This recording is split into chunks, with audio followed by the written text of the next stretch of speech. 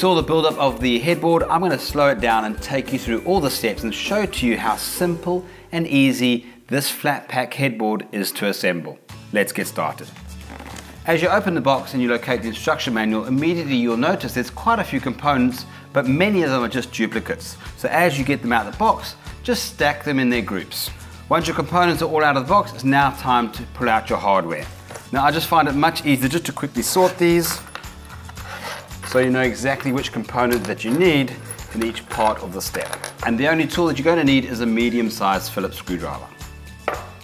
Before we get started on the assembly, we need to do some preparation of some of the panels by inserting some of the hardware. We're going to start off with the wooden dowels. Identify which are the legs, and you'll see there's holes on both legs. There's 2 holes for 2 dowels. Just pop in a dowel, 2 on each leg. You'll also notice that the legs have a top side and a bottom side. The bottom side, you'll notice, has the recess, and there's a left-hand side leg and a right-hand side leg. Next, we're going to pop in the cam locks on the top slat. Now you'll see the top slat has been labeled for us. You'll notice the cam locks have a little pointer at the top which points towards the top hole. So you'll see the top hole on the top here. Pop in the cam lock and pop them into position. If you find that you haven't got it in the right place, you can easily just turn it and adjust it with a screwdriver. 1, 2, 3, and 4. Next, we'll pop in our cam screws on the top mold of our headboard. If you find it gets a bit tight, you can finish it off with a screwdriver, but be sure not to over tighten these. You don't want to strip the thread on the inside of that plastic insert. Last bit of preparation, on the underside of the legs, the bottom side, you'll see 2 holes at the bottom. Just pop in the feet, helps protect the board. We're going to begin the assembly now, and we're going to start off with the right and left leg. Here's the right leg, remember spacer at the bottom, and we're going to be working upside down, so we're going to be keeping the nice face on the down side all the way through this assembly. Okay, and this is where we pop in our first panel. That's the top panel. You'll see the dowel stick is going to line up with that middle hole. Lift them up gently, hold them into place, and push them down. Likewise, exactly the same on the other side. You'll notice the cam locks are at the top side of the headboard. It's now time for the next piece. Now you'll see each one of these pieces has got a groove on one side and what we call a tongue on the other. So it's kind of like a tongue and groove system.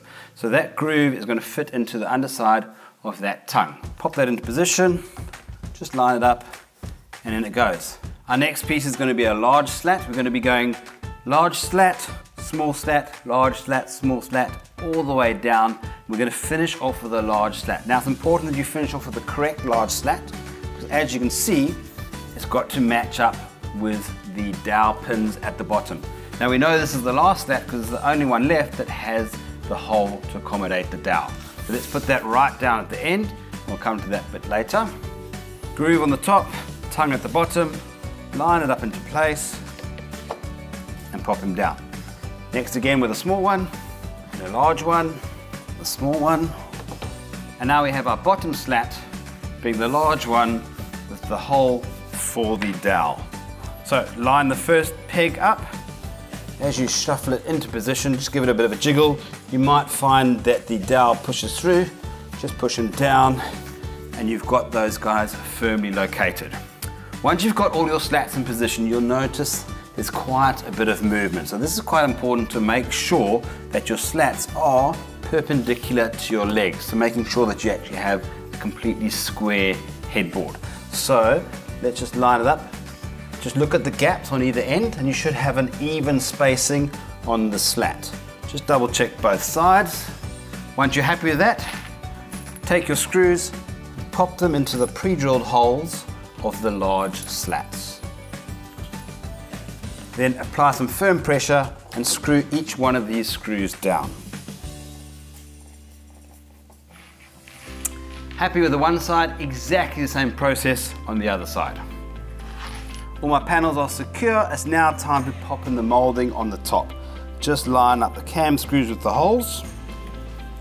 And as you turn that cam screw, you'll see it'll pull that top molding down tight.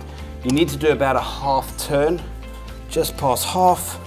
That's more than sufficient. And that is basically it for the assembly of this headboard. Let's lift that up and have a look at our handiwork. There you go, that's the final result. Basically done in just a few minutes, something you should definitely be proud of. The most important thing now is to get it in place behind the bed. If you enjoyed this clip, like it, share it. You can also subscribe to our Builders Fan YouTube channel. There's a range of DIYs and how-tos just like this for you to be inspired, get to Builders and get it done.